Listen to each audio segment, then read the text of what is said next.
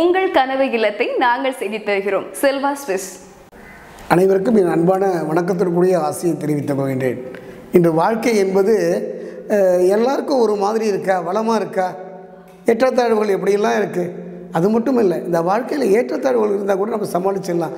ஆனால் போராட்டம், வாழ்க்கையில் போராட்டம் இருக்கலாம். ஆனால் போராட்டமே வாழ்க்கையாக இருக்கலாமா? கூடாது. அதை வெல்வதற்கான நான் சொல்லும் ஒரு ரகசியம், இலங்கை தமிழர்கள். உண்மையிலே சொல்கிறேன், நம் சகோதரர்கள், நம் ரத்தன சொந்தங்கள். இன்று உலகம் பூரா எங்கே போனாலும், மலேசியா போனாலும், சிங்கப்பூர் போனாலும், சைனா போனாலும், எங்கு போனாலும் இந்த இலங்கை தமிழர்கள், அதாவது நாதியற்று உறவற்று எல்லாம் இழந்து எங்கோ ஒரு மூலையில் பரிதவிக்க நிற்கின்றீர்களே. இந்த நிலைக்கெல்லாம் காரணம் என்னன்னு உங்களுக்கு தெரியுமா? ஒரு நாளாக நீங்கள் நினச்சி பார்த்துருக்கீங்களா? இப்போ நான் சொல்கிறேன், உங்களை நினைவூட்டுகிறேன். திருக்கோகர்ணம், கோவணேஸ்வரன், ராவணன் என்ற ஒரு தமிழ சிறந்த சிவபக்தன். பக்திக்கு உதாரணம் சொன்னால் ராவணனை தான் சொல்ல முடியும். காலமும் சூழ்நிலையும் அவன் புகழுக்கு களங்கம் கற்பித்து விட்டாலும் இன்றும் தமிழர்களின் நெஞ்சங்களில் நீங்கா இடம் பெற்றவன். ஒரு முறை இலங்கை தமிழர்களே, அனாதைகளாக நாம் வாழ்கின்ற நிலையிலிருந்து மாற வேண்டுமா? திருக்கோகர்ணம் போங்க. நேராக போய் கொண்டிருந்த செல்வ செழிப்போடு இருந்த இந்த இலங்கை இந்த அளவுக்கு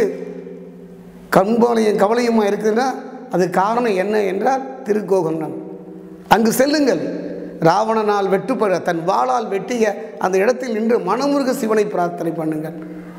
276 சிவாலயத்தில் அதிகம் பாடப்பட்ட ஒரு ஆலயம் எது என்றால் திருக்கோகர்ணம் தான்.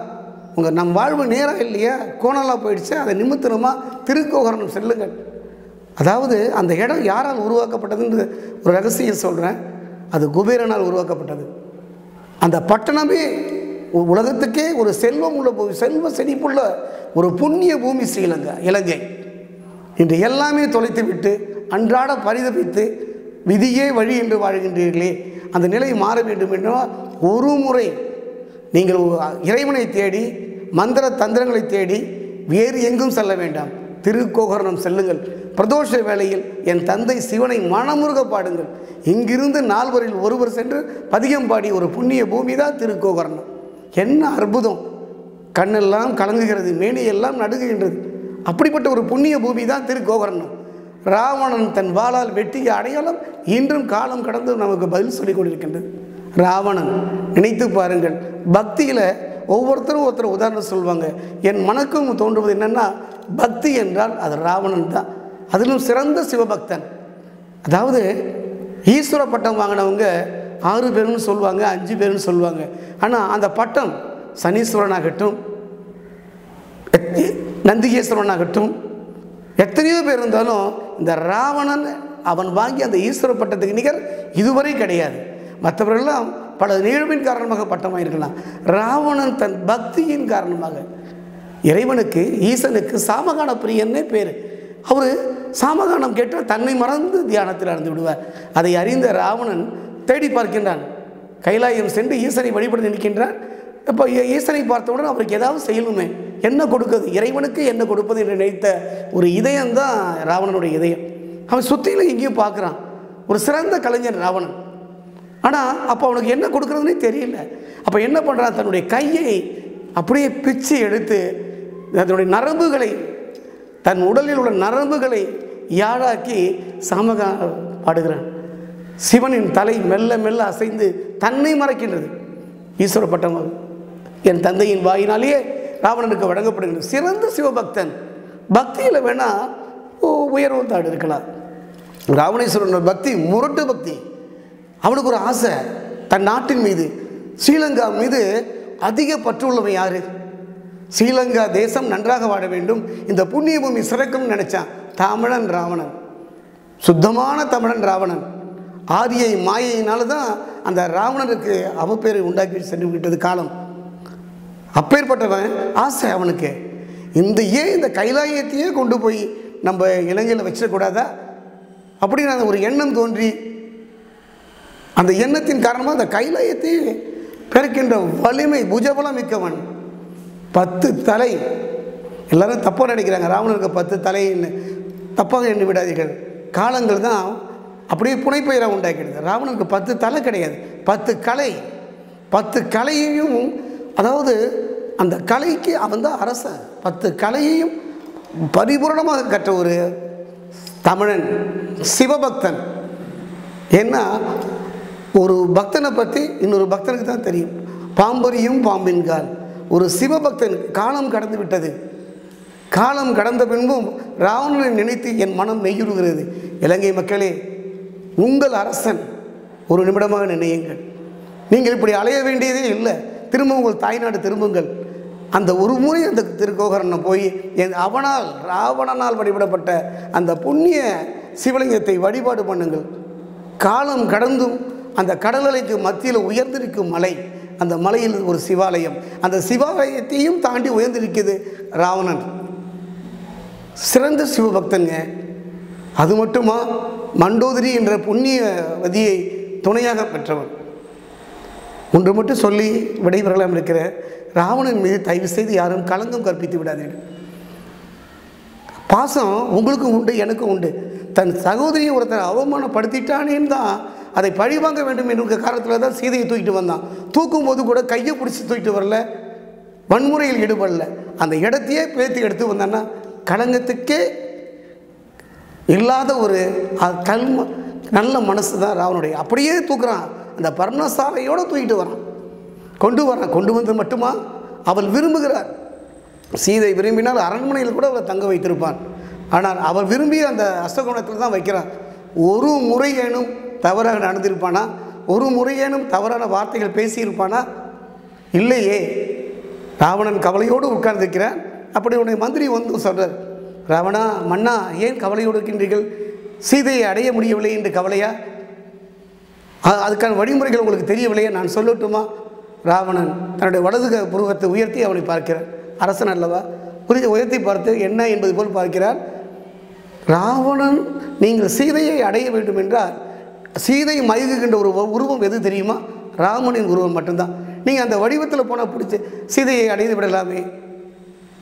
எல்லோரும் இதுக்கு வேறு பட்டிமன்றத்திலையும் சரி, ராமகாவியத்திலும் சரி வேறு மாதிரி சொல்லுவாங்க. ஆனால் நான் ஒரு சிவபக்தன், என் சிவபக்தனாகிய ராவணனை இந்த இடத்துல விட்டு கொடுக்க என் மனசு இடம் கொடுக்கல.